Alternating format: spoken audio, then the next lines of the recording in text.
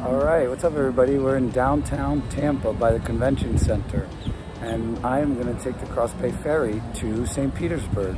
We're looking forward to taking the ride, and they board the boat about 15 minutes before departure time, so got a couple of minutes to kill here, and then we're going to hop on the boat. Alright, so the boat's pulling in. It came from St. Pete. We're going to get on.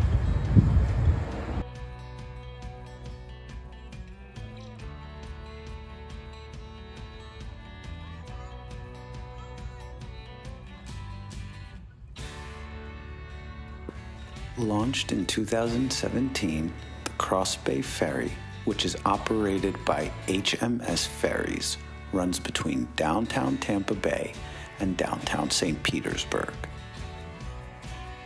The trip takes about 50 minutes and the boat travels approximately 33 miles an hour. The price for an adult one-way ticket is $12 and the round-trip ticket is $24. With no additional savings. The ferry has a bar on board and offers drinks and some snacks. It also is equipped with 2 restrooms, and you are allowed to bring a bike on board. I really enjoyed riding the ferry, and the dolphin even swam past the boat. If you are interested in riding the ferry, please note the ferry does not run on Mondays and Tuesdays and only runs after 4 p.m. on Wednesdays and Thursdays. You might also want to buy tickets in advance like I did, as the ferry does sell out.